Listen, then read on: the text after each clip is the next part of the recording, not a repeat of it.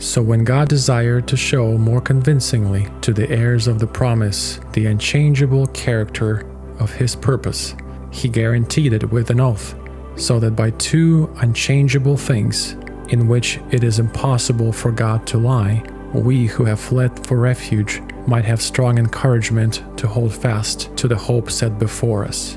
We have this as a sure and steadfast anchor of the soul, a hope that enters into the inner place behind the curtain, where Jesus has gone as a forerunner on our behalf, having become a high priest forever after the order of Melchizedek. Good morning, some of you. How are you guys doing today? It is good to see you. It is good to be with you. Man, this is a good sight to see you. So many people here. Not just at church to be at church, but to celebrate the new life that we'll be celebrating in baptisms later today. And hopefully you guys are here also to stick around with us this afternoon as we feed all of you hungry hippos. That's probably not a good start to be like calling people hippos before you talk to them. I asked for a mulligan. Let me start over. Good morning. But it is good to be with you. And so if you are online and you are in the Clark County area, I know you've got some time to make your way on down here. We've got fun, we've got games, we've got food, and it's just an opportunity to maybe hear some of the stories and meet some people here, some of you that you haven't met before. Rob said jokingly, greet everybody. We can't do that in that short little time, but afterwards, after this service, there's an opportunity for you to get to know and meet some people, hopefully. And so what's great is it's almost a joke now, because last year, remember, we did this service last year, and the temperature was like 100.2 degrees, and we had to move everything inside. And a couple weeks ago, we started talking about, hey guys, can you be praying for good weather? And then next thing you know, it's gonna be triple digits again, potentially. And so we've had requests coming in all week long from people saying, hey, when the weather's really bad, can you guys just plan a barbecue? Whether it's in December or whatever it is, because it's like guaranteed whenever we wanna do something like this, it's smoking outside. So we just hope you guys are here to stick around for a while. So if you're new for the very first time, if you're here today because you're seeing somebody get baptized or you came for the festivities afterwards, we just want to welcome you and thank you for taking the time to be with us this morning and adjusting your schedules. Those of you who regularly come at 9 or 11 to come at 10, we thank you guys for doing that. And so today we're going to continue on in our sermon series as we walk through the book of Hebrews. And today we're going to be closing out chapter 6. So if you have your Bibles, go ahead and turn there with me. Hebrews chapter 6. We're going to be in verses 9 through 20 this morning. And if you were here with us last week, you remember we saw a pretty stern, direct warning from the pastor who's writing this letter to this congregation. He kind of gave this direct warning to them saying, hey, don't be like those who have maybe experienced and been a participant of the family of God without actually ever becoming a participant of the family of God. Be attentive and alert that just because you might have some familiarity doesn't necessarily mean that you have a faith. And he kind of challenges them to do some introspective work to see where are they actually with Jesus? Do they love him for who he is, his character, his nature, apart from what he's done, but enjoying both of those things? And he had some more direct words for us last week. So he's confronted them, he's warned them, and now he expresses his confidence in them, and that's what we're going to be seeing today. So as soon as he says something kind of maybe makes some people uncomfortable in the argument that we'll see this morning, he transitions quickly to comfort them and express his own confidence within them. And so this passage and this message is, I think, for all of us today.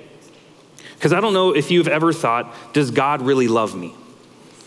Whether you're thinking of it now because you're going to get baptized later, does God really love me? Will he love me more because of what I'm about to do?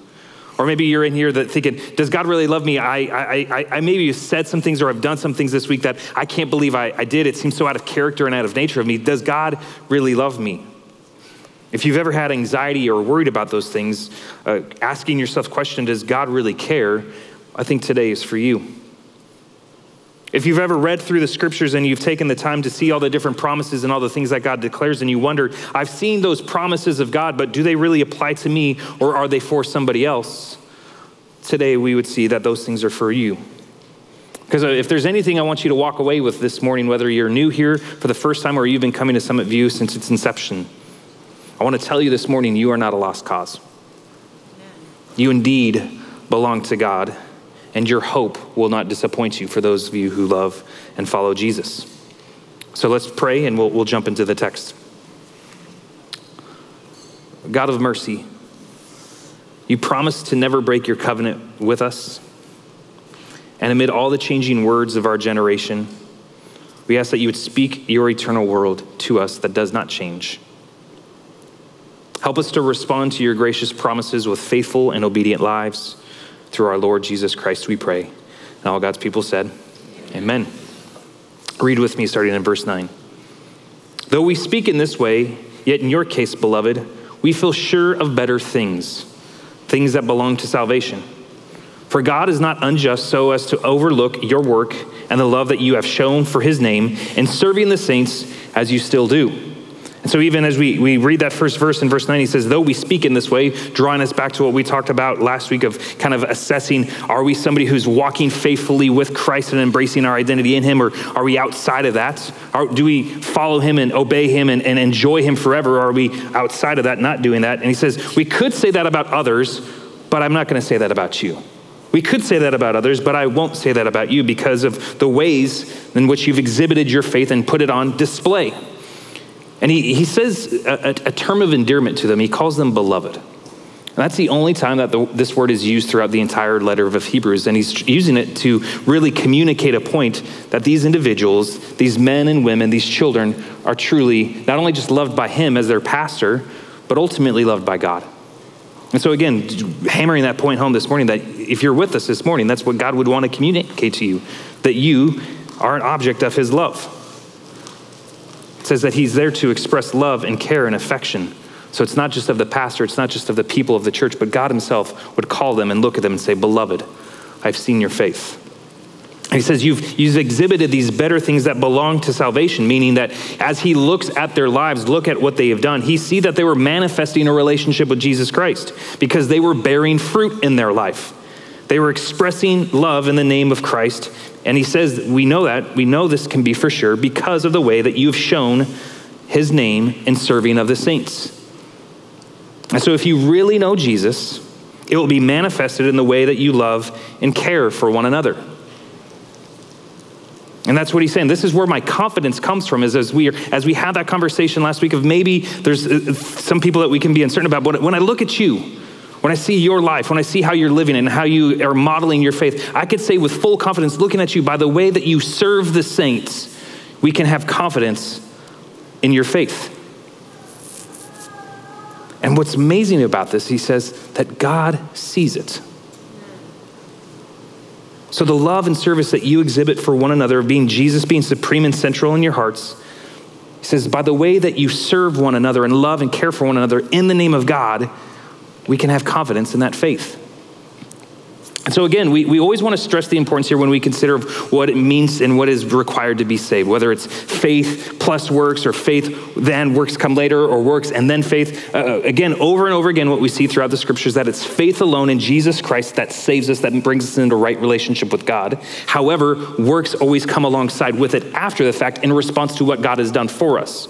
Because our penalty has been wiped away, our sin debt has been cleared, our faults, our failures, our immoralities are taken care of by the cross, by Jesus. And when we have faith in that, we are so overwhelmed by affection for God, and we are just so thankful for what he's done, we respond with service and care that God has shown us in Christ.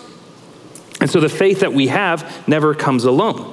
And so this little church understood that. They got that. They were recipients of something so wonderful and great. They were motivated to serve and care for one another. And so the pastor sees this, and then he acknowledges the work that they had previously done and encouraged them to keep doing so going forth. And so what an amazing encouragement it is for us this morning, for those of you who have been serving, those of you who have been devoted to his service. I know it's so quick and easy in the church world when we're serving, whether we're in the kids ministry or we're on the greeting team or we're on the hospitality team, or there's even individuals outside cooking the hamburgers and hot dogs right now that aren't hearing this. We can quickly feel and think like, nobody sees this and nobody cares. Does it really matter? Does it make a difference? But what this passage is telling us is right here in verse 10, God is not unjust as to overlook your work. So for those of you who serve regularly and give of yourself to the care of the saints here at Summit View, thank you. God sees it. He's not unjust to overlook it. And while man and people around you may not acknowledge it, we may not say it enough, know in confidence that God sees, that God knows. Even for some of you in this room, I can't begin to express my gratitude that I have that many of you took time off of work this week to go hang out with a bunch of junior high schoolers and high schoolers. I don't think you could pay me enough money to spend a week with all those kids. And some of you volunteered your vacation time to go serve and invest in the youth in this church. So thank you. It's remarkable that you would give of yourself in that way. And then some of you showed up really early this morning to help set up tables and chairs and set out the bounce house, all the different things that we have going on here. Thank you. Your service is seen, and I hope that it is motivated out of a love for God and what he's done for you on the cross. For those of you who come every single week to fill communion and set it out for people to take communion every single week, thank you. And I hope you know that it's not just the people who are here on stage that are going to be singing or talking that have a play and a role of people getting baptized or not, but every single one of you who use your gifts and use your service to love the church, to love the saints, have a hand in seeing these people getting baptized today. All of us who are using our love for God and serving, loving one another, get to say we played a part in that. And it's really interesting if you think about it, that the proof would be in the pudding, that if you love God, you would ultimately love others, right? Isn't that what our Lord Jesus taught us? If we think about love the Lord your God with all your mind, your heart, your soul, your strength. And what's the next thing he says? Love your neighbor as yourself. And the Apostle John picks up on this, and this is like a little pop quiz for you. So we will raise hands if you get it wrong. I don't know what we'll do. Maybe no bounce house for you, I'm kidding. So 1 John 3:14 says this: we know that we have passed from death into life, meaning that we have gone from the dominion of darkness, not following God, not loving God, not wanting anything to do with his ways, and we've come to life, we have come to light, we have come into right relationship with him because of what? What is that blank should that be? So it's quiet and I hear like murmurings like, oh, I said that, nobody heard me.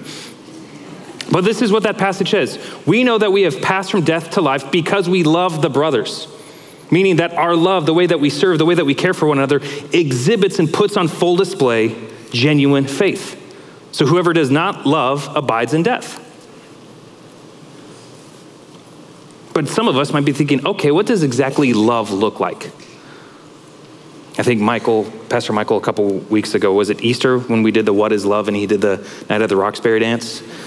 We turned that into a GIF, and we will share that with you later on if you want to. But when we think about what is love, is it just verbal affirmation? Is it just a pat on the back?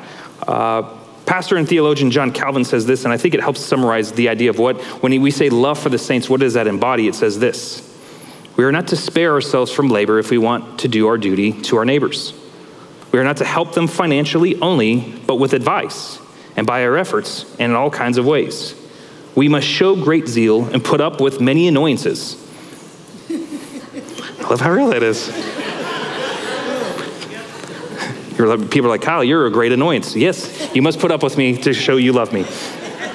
And sometimes undergo many hazards. Whoever wants to engage in the task of loving must be prepared for a laborious way of life. And so that's what the invitation is to making Christ your Lord, is a way of loving him and loving others at a cost to yourself. And the pastor of this, as he's writing this letter to the Hebrew church, is saying, this is what I'm seeing take place in your life. So there's confidence that I have within your faith. Because he even says in the passage, he says, as you still do. You are serving the saints as you still do in verse 10. So it wasn't just a passing moment. It was a routine and a habit for those who love God. So I want to encourage you this morning, if you're growing weary in your service, God sees, God acknowledges, God's appreciative and is thankful, so that you would not grow weary in doing good. And he says, continue to do so. So the pastor there and the pastors and the church leaders here are grateful for those of you who are persistent and compassionate in your service. And again, all of that is couched, not just because we want to be moralistic, right people, and altruistic and doing good things for the right people, but it says that they're doing it in verse 10 for his name. You're showing that love, you're showing that service for his name, for his glory. And so for some of you this morning, it might be an opportunity for you to reflect upon, are you serving in that capacity at cost to yourself to the glory of God for his name's sake, for the others? That your faith would be so on display for others to see that there would be no doubt at all that you truly love God. And then he goes on to say in verse 11, and we desire each one of you to show the same earnestness to have the full assurance of hope until the end, so that you may not be sluggish, but imitators those through faith and patience inherit the promises. So he's saying, just as you have that earnestness and desiring to seek, to serve, to love, to care, to provide for the needs, continue to do that as well, and fully seeking and achieving not your salvation, but clinging tightly to it, that you would have the same assurance of hope for faith to the end. What is it that you hope for this morning? Do we hope for better weather later this week? Do we hope for a better year ahead, maybe with less sickness or difficulties or financial troubles? I know I hope every single year that the Mariners will break their playoff drought. Like 21 years running. It's really, wow was right. It is very sad. You think I would give up by now, but I'm a glutton for punishment. Is hope just wishful thinking for you? Optimistic thinking? What we see within this passage, and that we would see all throughout the rest of the scriptures, is that biblical hope isn't just this hopeful thinking for the future, but biblical hope is a confident expectation that what we want to come to pass will, in fact, undoubtedly come to pass. Now, I'm not saying that I hope I'll live in a mansion and I'll eat, crab and steak and lobster every night for dinner. That's a good hope, but I don't think that's what the Bible's guaranteeing me. But there is this hope and expectation that we can have for those who belong to Christ Jesus, those who love him and those who have given their life to him, have this absolute certainty of hope of knowing what's coming to pass in the future. And I love that he says that you would have a full assurance of hope. Not just a small measure, not just a teensy bit, but a full assurance. You see, faith is something that has happened. We have faith in what has accomplished in the past, and hope would be faith in a future tense. We know that what God has said of what is to come for those who love him, who love his people, who love their neighbors, have a certain hope of what's to come. And they're anchoring themselves to that hope, as we see throughout this passage. And he says, do so by following and modeling your life after those and imitate those who have gone before you. And he begins to actually set an example for them, as we see in the rest of the passage. And this is something that we actually get to see and study a little bit later on in the book of Hebrews when we get to chapter 11. But he says, follow a certain pattern of people's lives that have gone before you who have done this. So who are you looking to imitate and model your life after? The pastor here brings up someone all in this little church would have been familiar with, and that's the person of Abraham. Read with me in verse 13. For when God made a promise to Abraham, since he had no one greater by whom to swear, he swore by himself, saying, surely I will bless you and multiply you. And thus Abraham, having patiently waited, obtained the promise. So the pastor here says that God had made a promise to Abraham and swore an oath to Abraham, and Abraham waited on the Lord and to receive the promise. He believed, and the promise eventually came to him. So he had hope in God's word. And so if you're unfamiliar with Abraham, he's an important figure in the Old Testament, and most of the New Testament refers back to Abraham in a way, because he's this individual that God, for some reason, out of the abundance of his grace and mercy, called out of a particular people and said, through you, I'm going to establish a great nation.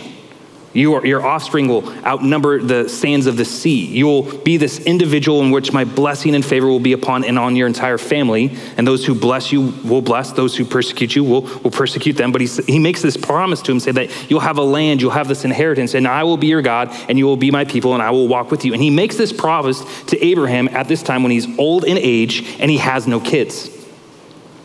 So really, Abraham had no reason to trust and believe, because again, at this point, he was a pagan who didn't necessarily worship and believe in the one true God, but God came to him and made this promise saying, hey, this is what's gonna happen, and this is what's going to take place. And through a series of adventures, that promise is put to the test. And if you wanna read more about Abraham, you can read beginning and starting in Genesis 12 and reading through the next 12 or so chapters to read that saga and that narrative of the ups and downs of how Abraham was faithful and then stumbled and failed, yet God remained persistent in his promise to him. And so there's this idea of that Abraham, who was an imperfect man, Even though he was looked upon in the faith here, he was saying that he held closely to a promise that God brought to him. And he's saying, imitate yourself after that, holding tightly to the promise that we have received. And he says in there that God didn't just make this promise to him, but on top of it, he made an oath. He swore to him that he was going to do this. And we actually see this take place a few times throughout the book of Genesis, but one time in particular, in Genesis 22, this is God speaking to Abraham after some of the ups and downs. God says to Abraham this, "By myself I have sworn, declares the Lord, because you have done this and have not withheld your son, your only son, I will surely bless you. And I will surely multiply your offspring as the stars of the heavens and as the sand that is on the seashore." So throughout these different calls and these different invitations to follow God in ways that maybe seemed ridiculous or outlandish or even crazy at times, Abraham faithfully followed after God, believing in the promise that he had and clung to that promise. And we see God saying, I will deliver on it because not only I gave you my word, but I made my word on my word. I swore to you. So Abraham had no empirical evidence at that time that God could or should be trusted. His word simply came to him and he acted in faith and built his life upon that hope. You see, when you or I make a swear or an oath, say in a courtroom, it carries a lot of weight of force. If you're sworn in to give someone an account within a courtroom, if you lie, if you mislead, if you don't deliver on something, there is legal implications. So when we say somebody is making an oath, there's typically a guarantee there. And you and I get this, right? Because even since we were little children, we've always said, I swear, totally, I promise you, believe me. You say like, I swear on a stack of Bibles. I used to say that when I wasn't a Christian, like it would matter to me. Like I'm swearing on a stack of Bibles. I swear on my grandmother's grave. I swear on so-and-so's life. Let's shake on it. And if you were like a kid or like real manly, like you spit on it and then like that's, I never understood that one. We swear with pinky swears. You know, like, because if I break my swear and my oath to you and we do a pinky swear, you then get to break my pinky. Is that what it is, I think? Like if I pinky promise and I don't come through and deliver, you get to break my pinky. We say things like, cross my heart, hope to die, stick a needle in my eye. So we make these ridiculous claims to say that you can trust what I'm saying. You can trust what I'm doing because I've made some particular oath or some particular promise. I've sworn on this that you could trust that I'm going to do what I'm doing. However, you and I both know that even on a human level, we sometimes falter. We sometimes break them. However, think of this. God, wanting to make a promise, swears on himself. He makes an oath on his own name to give strong encouragement. He didn't have to do this. God swears by himself because there's no one greater to swear by, right? Because that's what we say, like, I swear on this so-and-so. God's like, I can't swear on anybody else because there's nobody greater than me, so I guess I'll just swear on myself. I'll make an oath to myself, on my own character, on my own nature. The author picks up on this in verse 16. He says, for people swear by something greater than themselves, and in all their disputes, an oath is final for confirmation. So when God desired to show more convincingly to the heirs of the promise the unchangeable character of his purpose, he guaranteed it with an oath. So that by two unchangeable things in which it is impossible for God to lie, we who have fled for refuge might have strong encouragement to hold fast to the hope set before us. So again, think about that. You and I, when we make oaths, when we make pinky swears, we sometimes can be deceitful.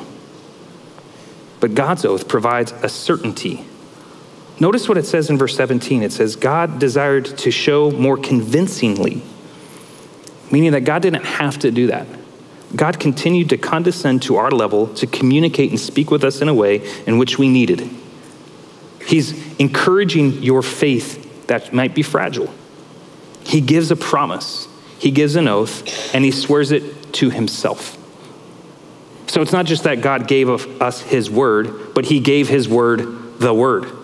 He doubled down on it. It's almost difficult for us to parse out at times because God never deviates from his truth. When he says he's going to do something, he will do it. So he doubled down on it, saying, I not only make this promise to you, but I make that promise on my name. Because you and I can give words to each other, and sometimes we don't come through on them. However, what we see here in this passage, that's not the case with God. The promise of God should be guarantee enough, but he confirms it for his own sake. Makes it doubly certain that we can have hope that God will do what he has promised to do. And so this is where the rubber begins to meet the road for us as we consider this idea of the certainty of our faith, the certainty of our hope in Christ Jesus, of a new life with him and overcoming sin and death and all those wonderful truths of the gospel. When we think about doubting our salvation or doubting, does God love me? We have to kind of ask the question in one of two ways. Are we doubting it, as in we're questioning our beliefs and grasping for it? Or are we doubting it because we're doubting God's word and his promises? And I think there's a big difference there. There's one thing to say, I'm wrestling internally and I'm having a hard time reconciling some things within my life, so I'm doubting in that sense, versus I don't quite truly trust and believe that God's word is true or his promise is certain. I think there's a little bit of a difference there. Because what the pastor's saying to this little church and is saying to us this morning is that God's unchangeable character is fully on display. So there's no need to doubt his word. There's no need to doubt his character. There's no need to doubt his nature. So the certainty of a better future when Christ returns is for certain. The forgiveness of our sins in Christ is for certain. The newness of life with the indwelling of the Spirit for those who follow him is for certain. Have you claimed tightly to that truth? It says continually and over again on there, just says that God desired to show more convincingly, made a promise on his word so that we would know that God does not lie, cannot lie, will not lie. God's unchangeable from the day he created creation to the very end. Do you believe that? That his word still rings true today. You see, we live in a world of constant change. Anything and everything around us is constantly changing. You and I are constantly changing. So what is it that we look to hook ourselves to that is certain? Where do we almost drop anchor to say, this is where is my home base, this is my foundation, that I know everything else around me can change, the wind whirls can come, the winds can blow, the rain can come, but I'm immovable because I'm anchored here. And I know it's hard for us to wrap our minds around it at times because change is a part of life. But the truth of God's unchangeability is a beautiful truth to cling tightly to. In a book, Paul Tripp writes about the certainty of God's character, the certainty of God's nature of not changing, and the way that it can comfort us. He says this.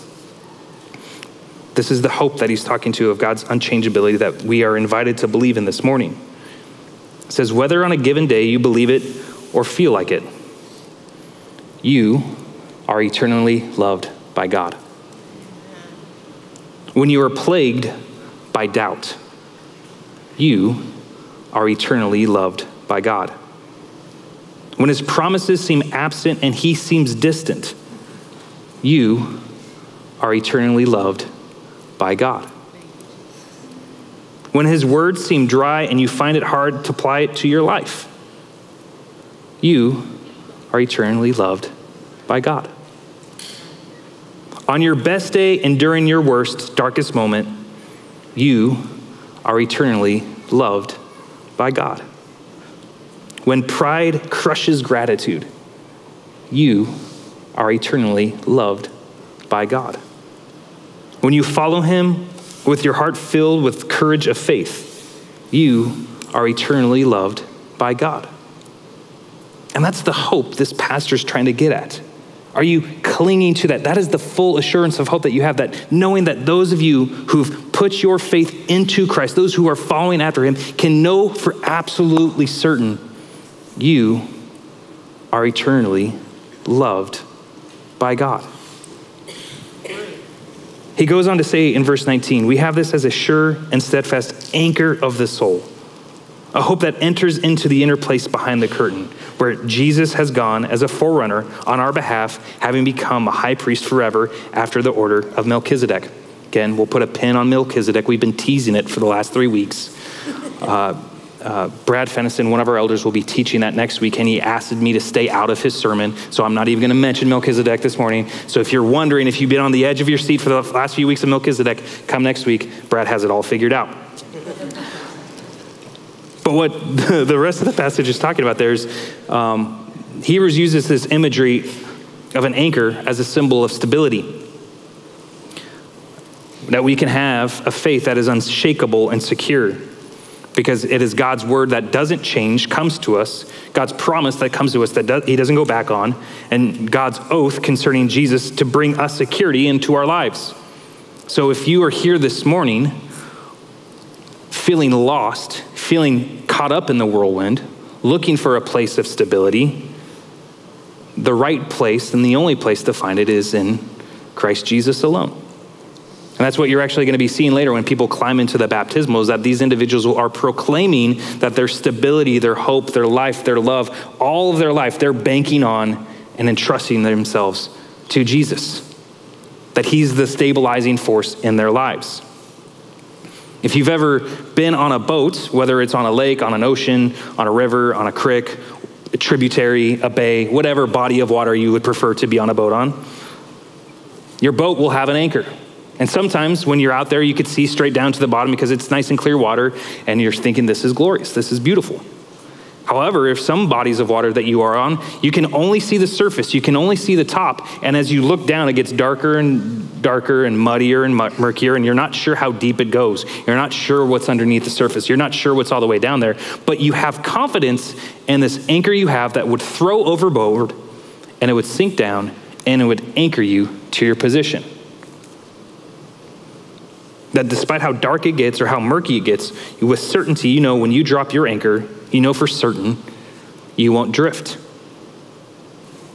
And that's what the pastor's encouraging us to do this morning. That we would have Jesus Christ as our anchor that keeps us stable, that keeps us tied, keeps us tethered to God, knowing that whatever comes, we won't drift. We won't float away. Jesus will help keep us stable. Amidst the waves and the storms, God will hold us steady. Do you believe that this morning? And he makes this really interesting statement where he says that our hope has gone before, has entered into the place before the curtain where Jesus has gone as a forerunner. Making this statement of saying that, like, of all the things that have gone into the presence of God while we're still alive, the only thing that's there right now, currently, part of the believer, is our hope. And that's what keeps us tied and anchored, knowing that what's coming for us. When Jesus will return and wipe away all the tears from our eyes and make all the sad things untrue and bring the right healing and the restoration for this world, we put our hope there and we cling tightly to that. It's almost as if you've ever been in a hospital for uncertain circumstance, you know what it's like to sit in the waiting room waiting for somebody to come out and deliver good news. The surgery went the right way. Everything looks fine. Everything's going to be okay. What we could think of when we read this passage is saying that Jesus has gone behind the curtain. Jesus has gone into that operating room, and he can come back to confirm to us that the word of God is true and God can be trusted. He's gone into the holies of holies. He's gone before God and made atonement for our sins to bring us into right relationship with God. And he's affirming with his word saying, God can be trusted. Will you trust him this morning? Will you allow him to be the stability factor in your life? And so this doesn't mean that if you give your life to Jesus and begin to follow Jesus, your life won't be challenging or hard. Even for those of you who are getting baptized this morning, I hope you realize that even getting into these waters doesn't necessarily guarantee an easy life from here. But you can have confidence for what happens after that. That the God who eternally loves you and cares for you will see you through to the end. The great thing about this passage, as it has impacted saints over the years and throughout the centuries, it has inspired different individuals to write songs. And one of the songs we regularly sing here at some of you, or if you've grown up going to church, you've probably heard the song, "In Christ the solid rock I stand." And there's 2 verses within that hymn that allude to this passage because the song says, "When darkness seems to hide his face, I rest on his unchanging grace. Even when we're uncertain, can't see up from down, feel lost, feel confused, you can rest in his unchanging grace. The song continues, in every high and stormy gale, my anchor holds within the veil. You're probably thinking, like, how does a veil hold an anchor? Like a wedding veil and an anchor? That doesn't seem like that could do it. That's not what it's getting there. But the idea that we have such certainty in who Jesus is and what Jesus has accomplished for us, that whatever storms may come, want to toss us, we can remain tied and anchored to God because he has got us. The song continues, his oath, his covenant, his blood, support me in the whelming flood. When all around my soul gives way, he then is all my hope and stay. So this morning, if you're joining us, maybe for the first time, and you wouldn't consider yourself a Christian yet, what I would invite you to consider as we wrap up the rest of our service today with communion, with baptisms, with celebrations, that you would maybe consider these individuals' lives of who have saying that they are wanting to imitate people of faith. Maybe you would begin to look to them and imitate your life after theirs. That you would see these individuals climbing into the baptismal saying they are putting their hope, their trust, they're banking their future, all these things on Christ. And maybe you haven't done that yet in your life, but maybe today is one of those days that you consider to do just that. Maybe to turn from all the different things that you've been looking for to provide you stability, whether it's a good paying job, a happy family, all the right vacations. But is that enough to hold your soul in the darkest of nights? Is that enough to keep you in peace? Because I would submit to you, if there's anything that you're anchoring your soul to that is apart from Christ Jesus, that'll ultimately let you down. That'll ultimately lead you astray. So I would ask you to consider your faith this morning as we see others making proclamations of their own faith this morning. And you can have certainty that if you make that decision, if you come to that point of faith, God's character is good. God's word is true. And you, in fact, are eternally loved by God. Let us pray.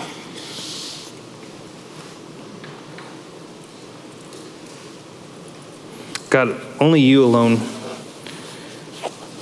can bring into order our unruly wills and our unruly hearts and our wild affections. We ask right now that you would grant your people grace to love what you command and to desire what you promise. That among the swift and varied changes of the world, our hearts may surely be fixed where true joys are to be found.